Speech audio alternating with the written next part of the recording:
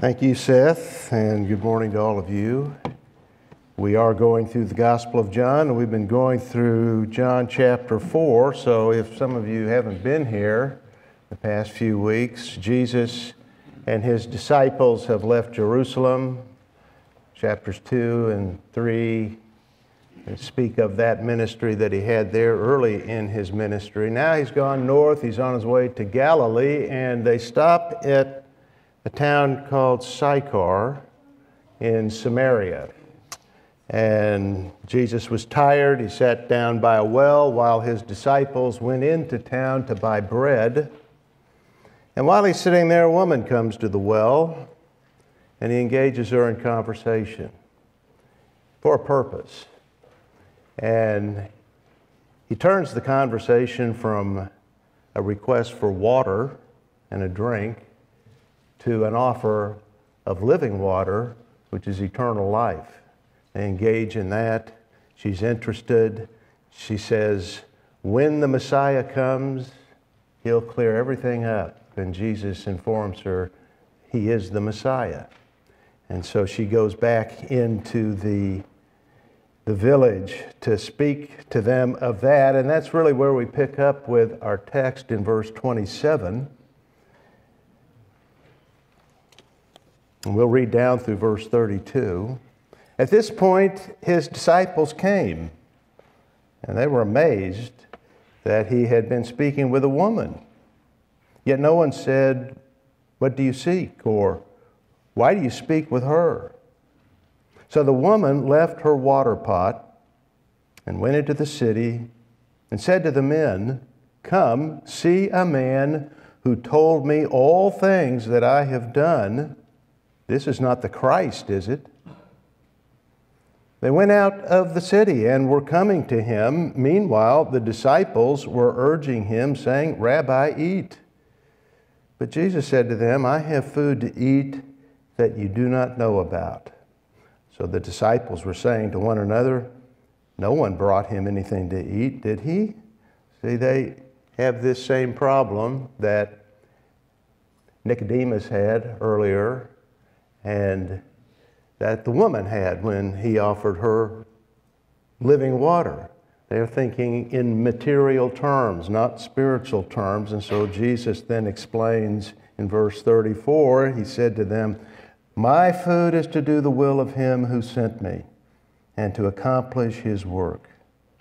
Do you not say, 'There are yet 4 months, and then comes the harvest'? Behold, I say to you, lift up your eyes and look on the fields, that they are white for harvest. Already he who reaps is receiving wages and is gathering fruit for life eternal, so that he who sows and he who reaps may rejoice together. For in this case, the saying is true, one sows and another reaps. I sent you to reap that for which you have not labored. Others have labored, and you have entered into their labor." From that city, many of the Samaritans believed in him because of the word of the woman who testified, "He told me all the things that I have done." So when the Samaritans came to Jesus, they were asking him to stay with them, and he stayed there 2 days. Many more believed because of his word.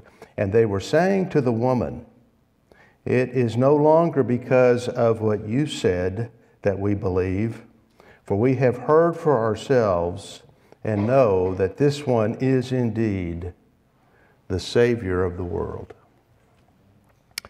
May the Lord bless this reading of his word and bless our time of study in it together.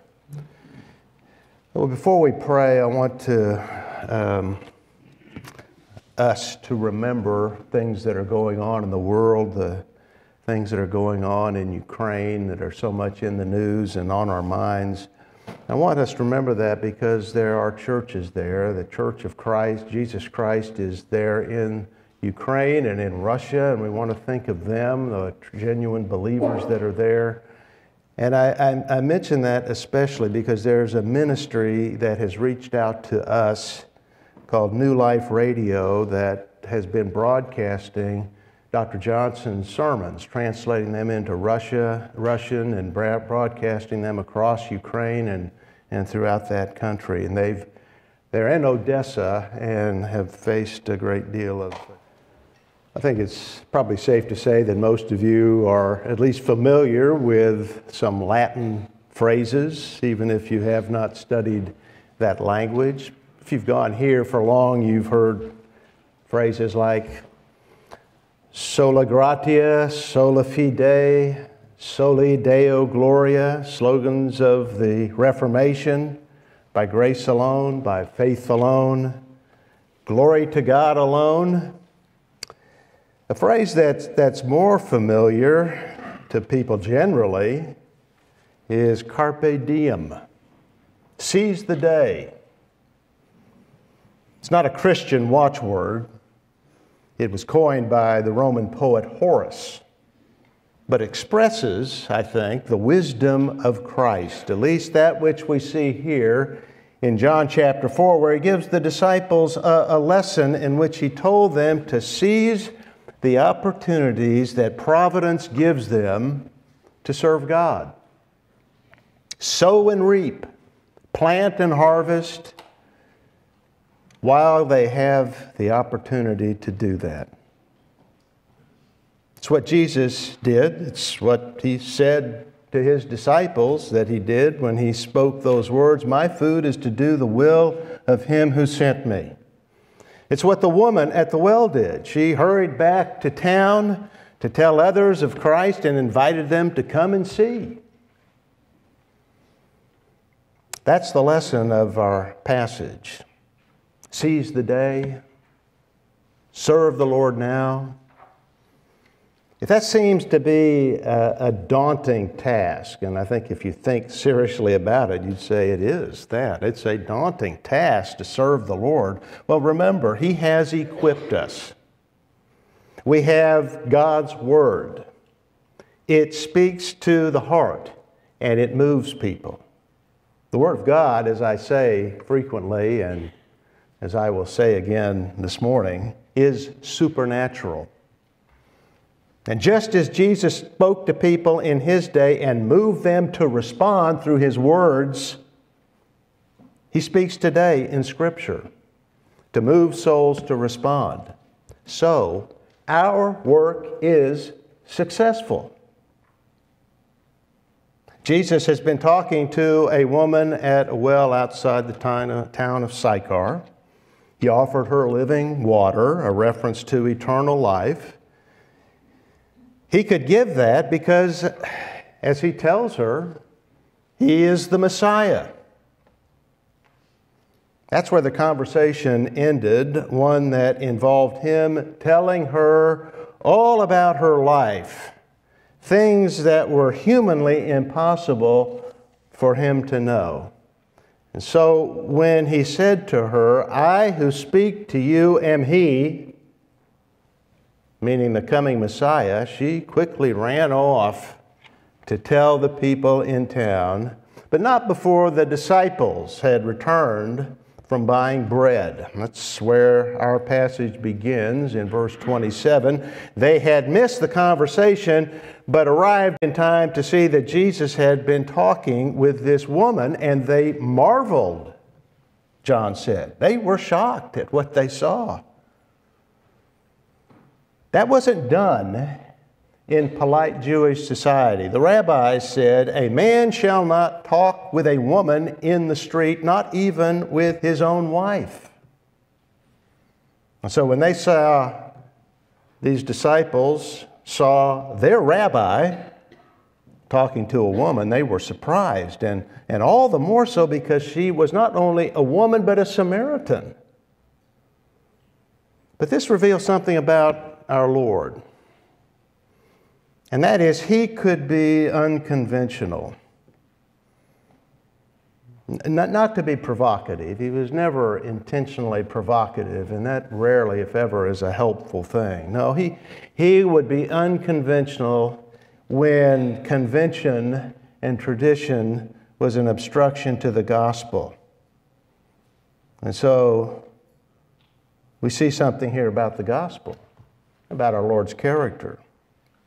And that is, it is as much for women as men. Their souls are as needy, and the Lord indicates here that they are just as precious to God as the souls of men. And beyond that, the Samaritans are just as important to Him as the Jews are. Christ is no man-pleaser, is no respecter of persons. He never looked down on the worst of men or women. He came for them to seek and to save the lost and to give them living water. And this scene that the disciples came upon that made them marvel was typical of the Lord and showed the great passion that He has, the great compassion that He has for the lost. For her part, the woman didn't hang around to visit with the 12. And she was in a hurry to tell the townspeople that Messiah had come. In such a hurry that she left her water pot behind. Now, that's not just a trivial detail that John included here. It showed that in her eagerness to enjoy the new living water, she left the old water of the well behind. New life replaced the old. What a contrast she gives us to the disciples. They were standing there speechless while she was running off to tell others about Christ. They came back from the town with bread. She would come back from the town with a crowd of people.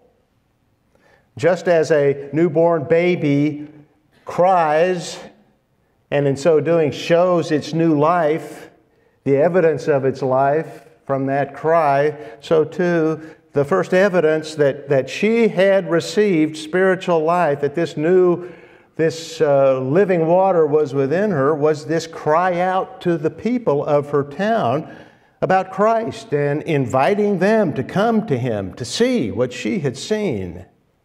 Verse 29, "Come, see a man who told me all the things that I have done." This is not the Christ, is it? Her words seem a little tentative, don't they?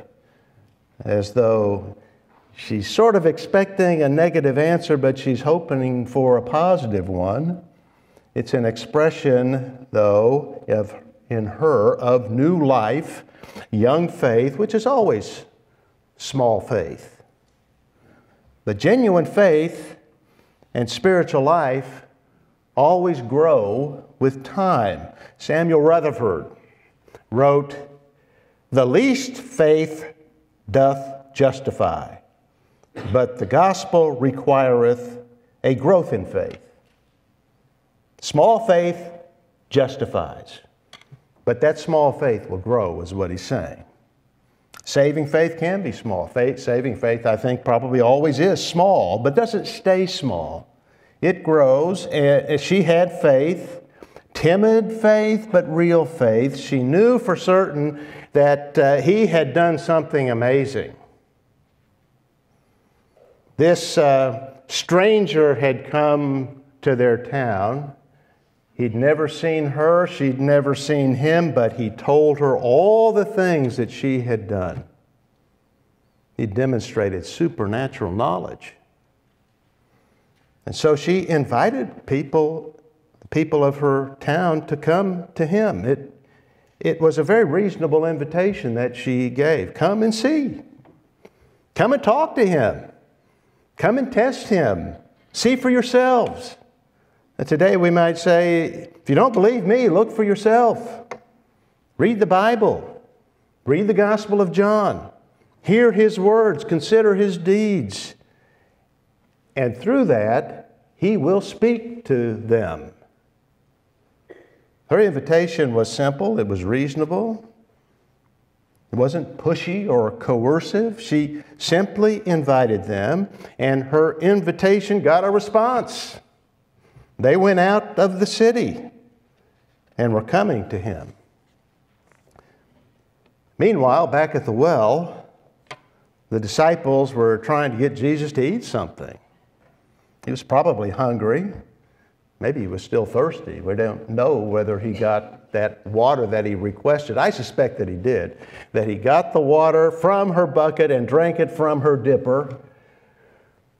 But as far as being hungry and tired, they had no reason to think that he wasn't. In fact, he probably had not had any bread, but instead of taking the bread that they offered, he took the occasion to instruct the disciples on his priorities, on what he believed was really, really important. He said, I have food to eat that you do not know about. Well, they took him literally. Who fed him, they're wondering. So Jesus quickly corrected them. My food, he said, is to do the will of him who sent me and to accomplish his work. Life consists of more than material things, and our existence depends on more than physical food. A life lived only to satisfy our natural appetites is a hollow life and ignores the immaterial part of ourselves. We are soul and body. We are eternal beings.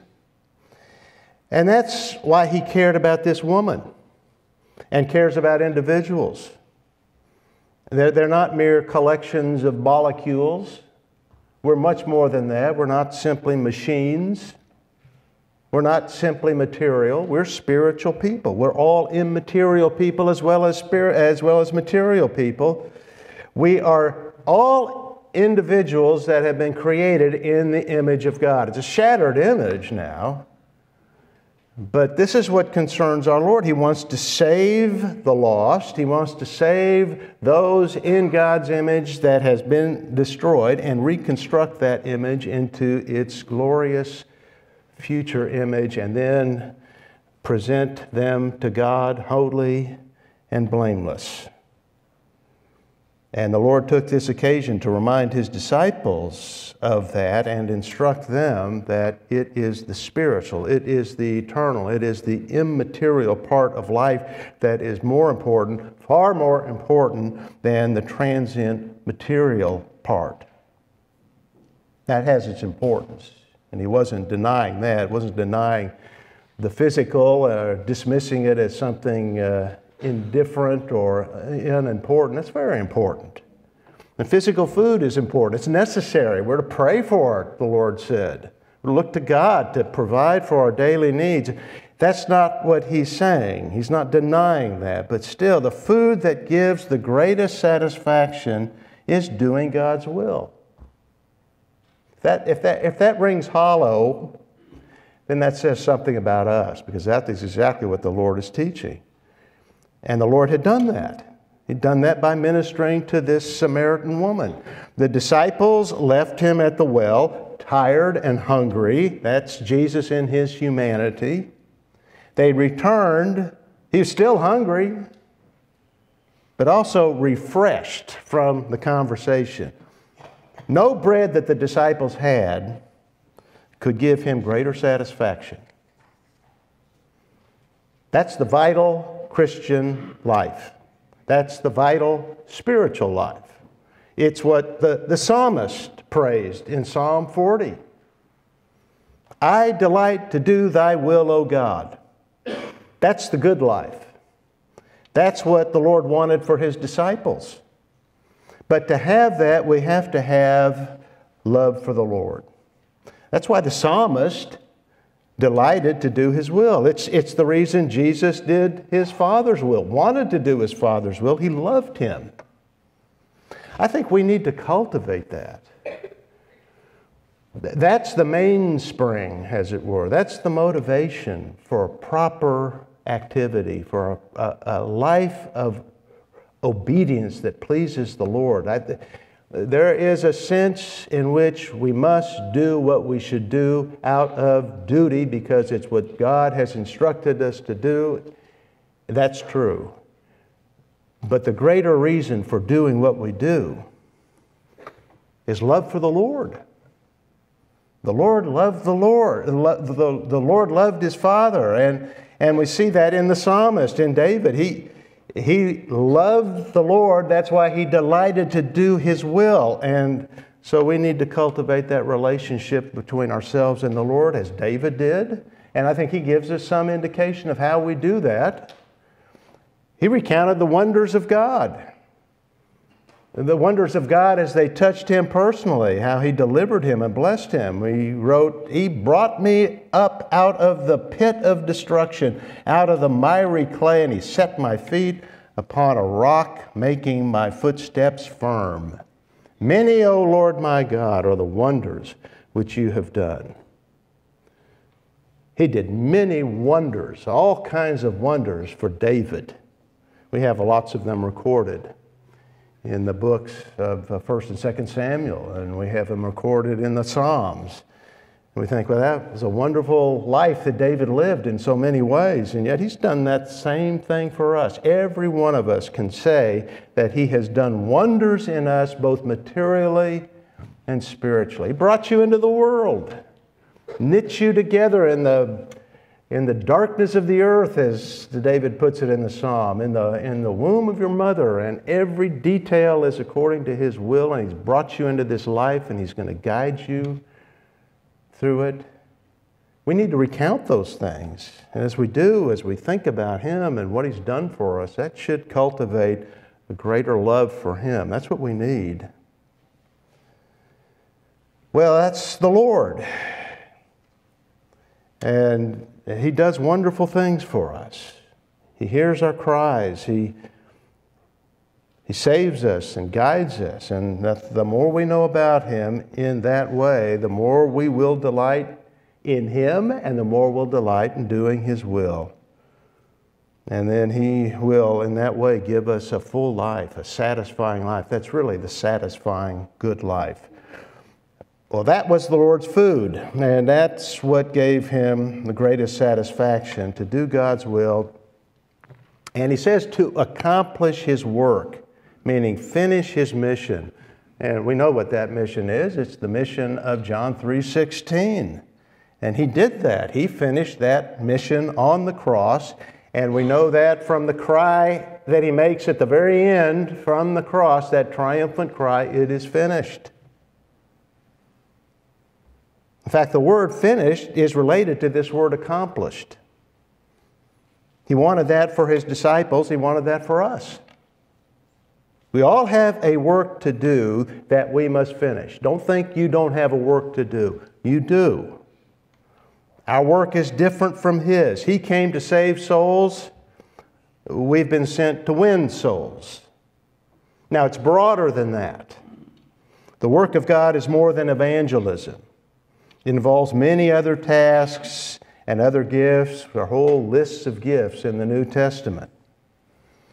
Teaching, building up the saints who have been evangelized and won through the gospel, helping people with counsel, helping them materially. There's all kinds of ways in which we minister to people, and God's equipped you to do that, equipped each one of us to do that.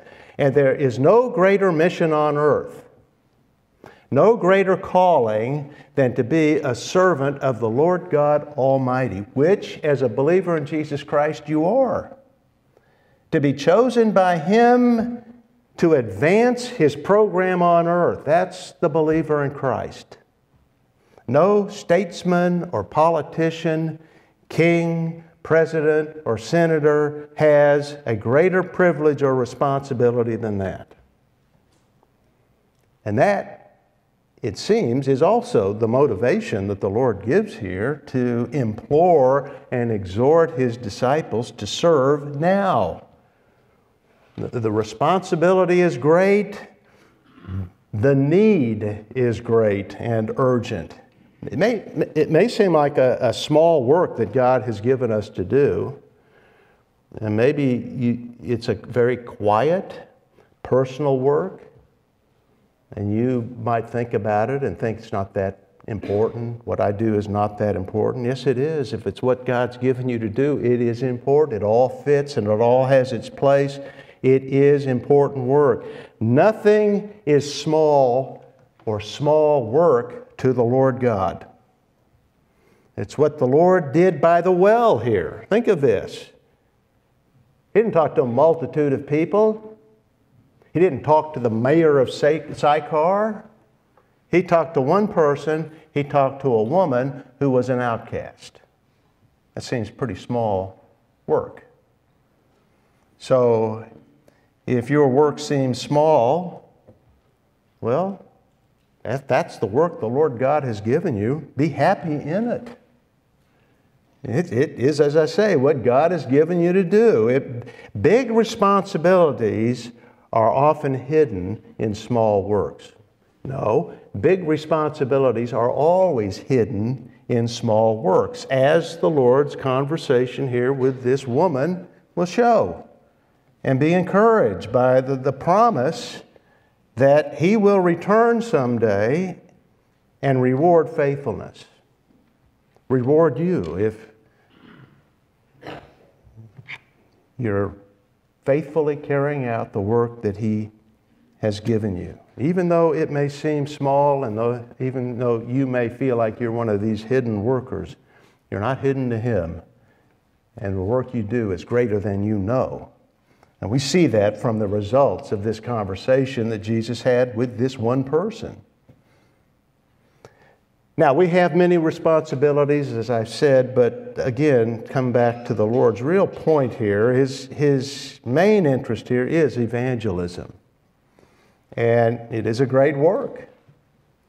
Solomon said, "He who wins souls is wise." And Jesus comes to that now in verse 35. He moves from the priority of doing God's will, serving Him in every way, to a specific aspect of that service in doing evangelism. He states the urgency of it. Do not say, there are yet 4 months, or rather, do you not say, there are yet 4 months, and then comes the harvest? Well, evidently they did say that, and apparently this was a familiar proverb of that day, meaning there's no hurry for a particular task, or don't be anxious about that, don't worry about that, there's no hurry.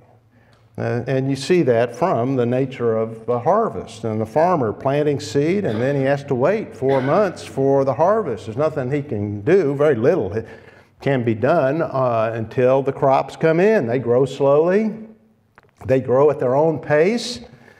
You can't hurry a harvest. And so evidently that was some kind of proverb of don't worry, don't hurry.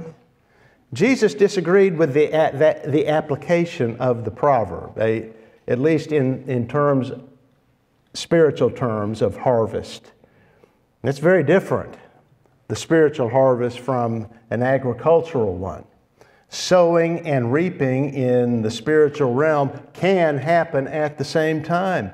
He had just sown spiritual seed talking to the woman, and already Samaria was ripe for the harvest. Behold, I say to you, lift up your eyes and look on the fields, that they are white for harvest.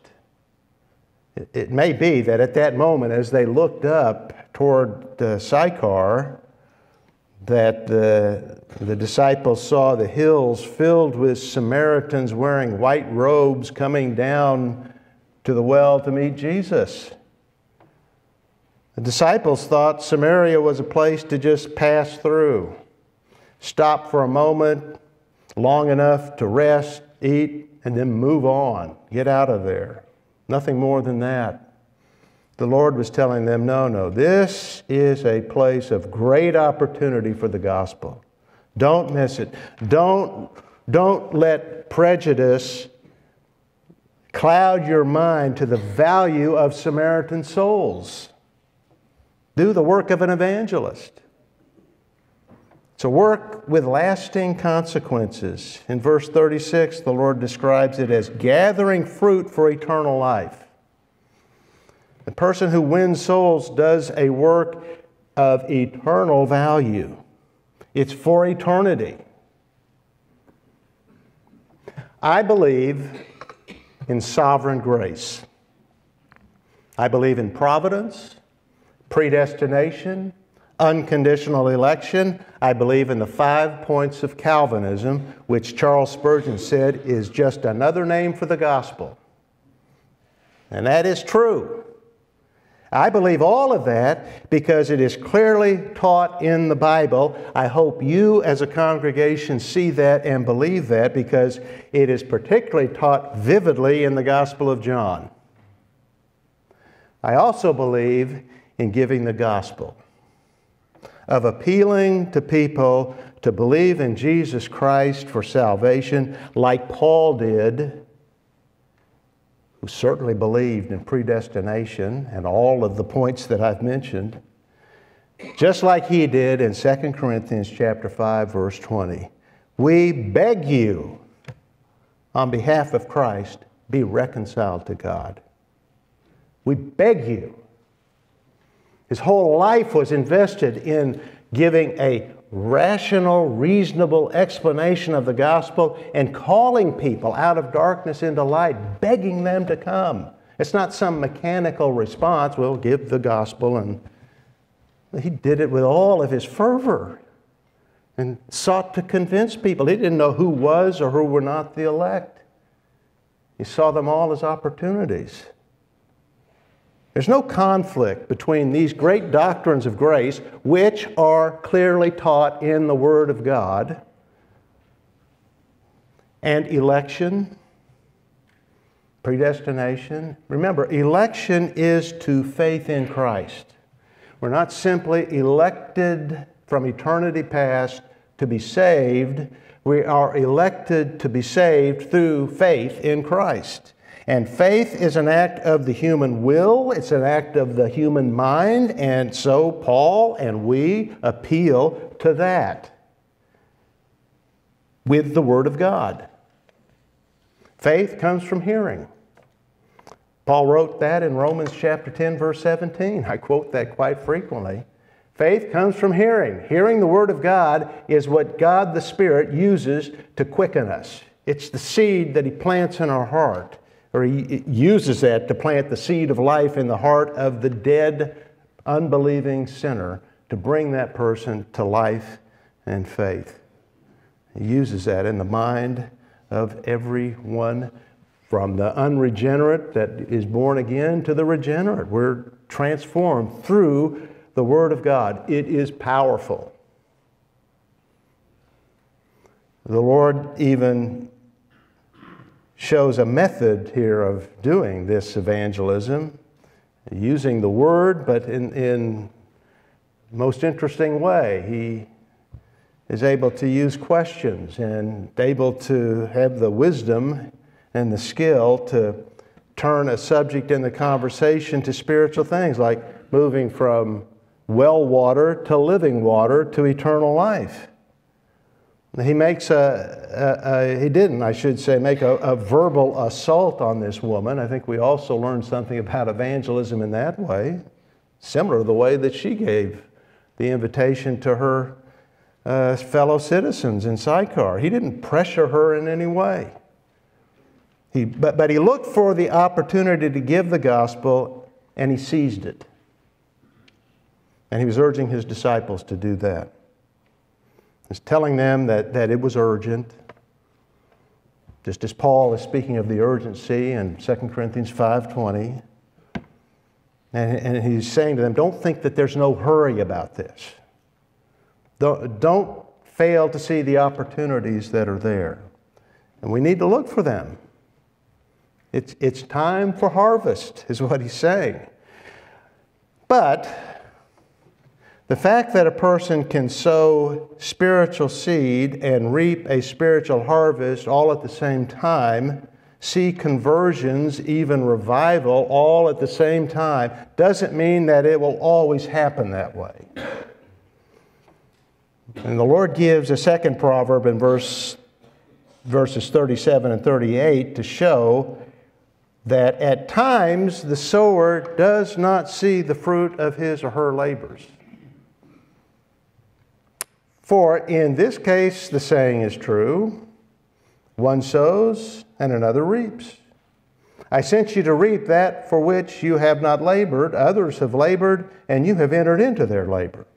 Well, the others aren't defined for us, but it could refer to John the Baptist and his disciples and the ministry they had. That's very likely. Maybe also the prophets whose preaching laid the groundwork for the Lord's ministry. The point is, if we are obedient to the Lord and witness to the world as He has commanded, we'll not always see the results of our work. But that should not discourage us. God's Word never goes out and returns empty. That's the promise of Isaiah 55:11. It's supernatural. And it always gives results which come right immediately or that comes much later. It's not for us to decide that. The Lord decides that. I'll give a familiar example of what I'm saying. I say familiar because you've heard this before, I know. Early in his life, George Mueller, who, as I think I referred to George last week or the week before, he founded faith-based orphanages in England. And he was a great man of faith. Well, early in his ministry, he made friends with 3 men. And one was the son of a childhood friend of his. All of them were unbelievers. And Mueller was burdened for their salvation. Evidently especially burdened for these 3 men. And so he began to pray for them. And he prayed for years. In fact, in one account of this that I read, he had friends that would say, well, you're still praying for them? You really think they're going to be saved? I mean, you prayed for 20 years, 30 years? He said, yes, the Lord has laid them on my heart. I'm convinced they're going to be saved. So he prayed. He prayed for 50 years for these 3 men. Before he died, 2 of them were brought to faith, just before he died. And a few months later, after he died, the 3rd was converted. We may not see the results. We may not reap. Someone else may reap, but we are to be faithfully working for the harvest. We are not adequate for the task. Yes, it is a daunting task when we think about it. But God's Word is effective, and He has equipped us with His Word. And it's sufficient, more than sufficient. And as the Lord was urging this priority on His disciples, the Samaritan harvest came in. The people from the city arrived at the well, and John wrote, many believed in Him. So the living water the woman received from Christ had become a fountain springing up and overflowing in her. Many believed because of her simple witness. And having believed, they asked Jesus to stay with them. He did that. Must have been a shock to the disciples. This whole thing must have surprised them. But He stayed for 2 days. And as a result, we're told many more believed because of His Word. Because of His Word. That's what's powerful. That's what's effective. And we read in verse 42, and they were saying to the woman, it's no longer because of what you said that we believe, for we have heard for ourselves and know that this one is indeed the Savior of the world. Well, they owed her a debt of gratitude, and no doubt they felt that. Apart from her, they would not have come to Christ, at least not humanly speaking. And they're not denying that. And they're not being unthankful for what she had done. But they could not rely on her word alone. They had to know for themselves. F.F. Bruce wrote, second-hand acquaintance with Christ or hearsay belief in Him cannot be a substitute for personal knowledge and saving faith. That's true. And these Samaritans had that. They not only knew about Him, they knew Him. They had met Him and believed in Him and confessed Him to be the Savior of the world. Now that is a remarkable insight. especially coming from Samaritans. In his brief stay with them, he must have told them about that. He must have stated that while salvation is from the Jews, it's for the world. His visit to them and reception of them as equals with his people, with the Jews, is proof of that very thing. Christ did not come for the Jew only, but also for the Samaritan, and also for the Greek, for the Gentiles, for all kinds of people. And John would later write, and I quote this verse frequently, I think, in this context at least, John would later write in Revelation chapter 5, verse 9, that Christ saved, purchased with His blood, saved by His blood, settled the issue through His sacrifice, some from, or literally, some out of every tribe and tongue and people and nation. That's the world.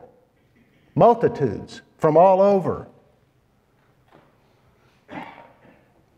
From Texas, from the United States, from the Ukraine, from Russia, everywhere. I call that remarkable that the Samaritans would understand Jesus to be the Savior of the world, but it's also remarkable that they could be so quickly disabused of their own prejudice toward the Jews and toward Him and receive Him. But all of that only shows the nature of evangelism and conversion. It is supernatural. That's what we need to understand. It's not a work that we personally can accomplish. Only the Lord can do that.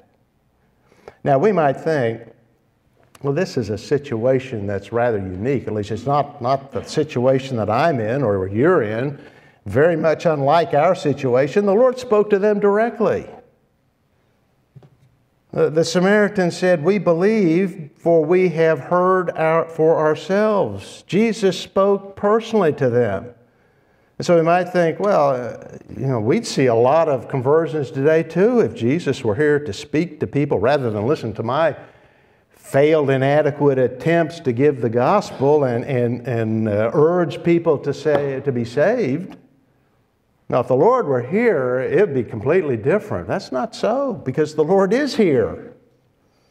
He speaks today, revealing Himself in His glory and revealing ourselves to us, showing us our condition, giving counsel, correction, and encouragement through His Word, through the Bible.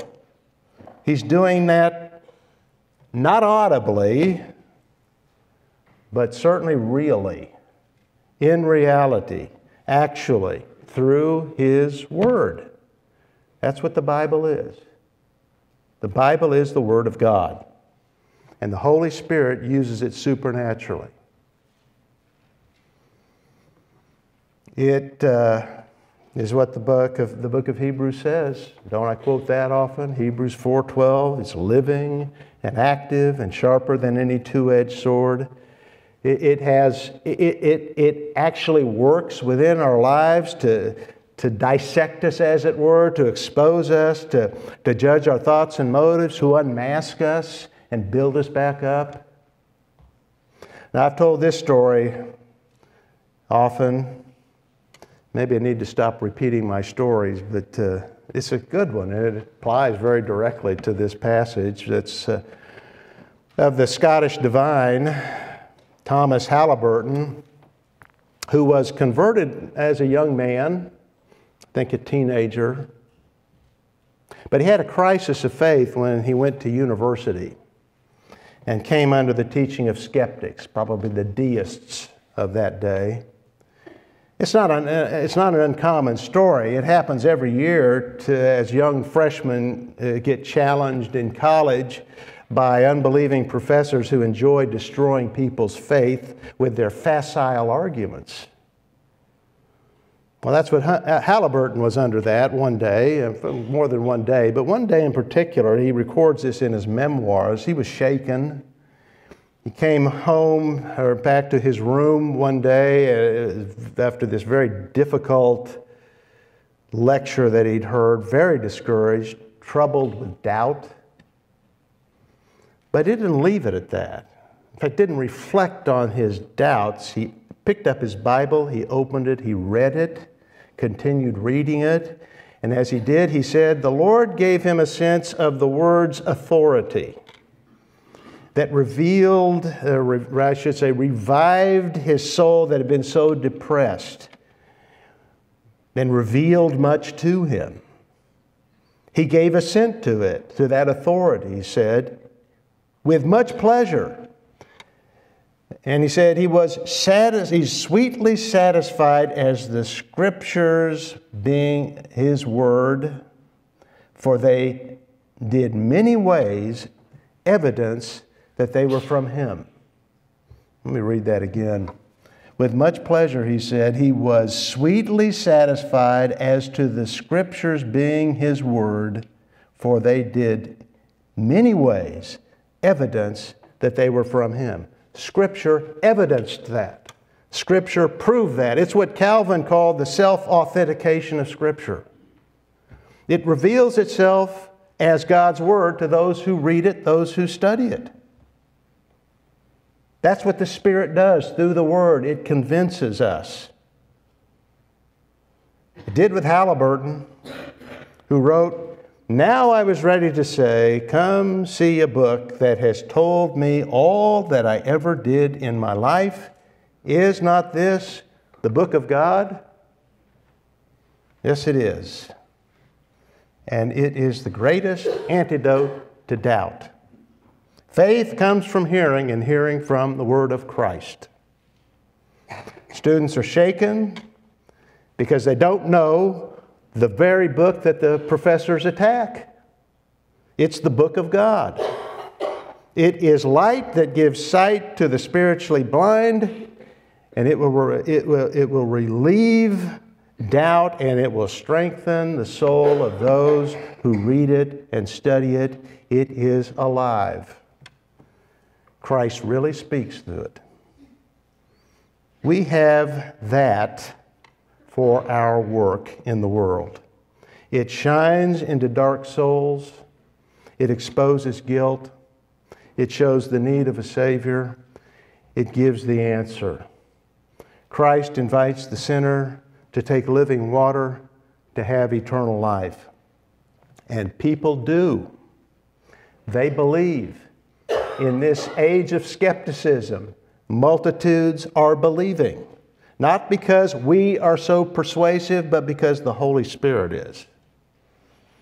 He works through the Word of God to give conviction and faith that leads to salvation, that lays hold of salvation. So, we should be encouraged and study the Scriptures for our spiritual health, but also so that we can use them effectively when providence gives us the opportunity to speak to others about Christ, about the Savior of the world. And anyone who may be here who has not believed in Him should be challenged to read the book of God. Hear Christ speaking in it. He speaks to you. He says in another gospel, come to me, all who are weary and heavy laden, and I will give you rest. Only He can do that. Well, let's stand and sing one of the great hymns of the faith, hymn number 56, Hallelujah, What a Savior. Hymn number 56 in the red book, and then remain standing for the benediction. Lord, we can sing hallelujah to that because we do have a great Savior. What a Savior. Full atonement He made for us at the cross. It was all settled at Calvary. And in every generation, your Spirit is moving through this world to pluck men and women as brands out of the burning. Because Christ has paid for their sins and made full atonement. And someday, as we just sang, He's coming back. May we be prepared for that. May we work diligently with the opportunities you give us and know that your word is sufficient. So may we be faithful servants, Lord. Galvanize that within us. And again, I pray that to that end you would fill us with a love for you, a deeper understanding of you, as we look at the Savior at that well talking to this woman who'd been rejected, but he didn't reject her. You don't reject us.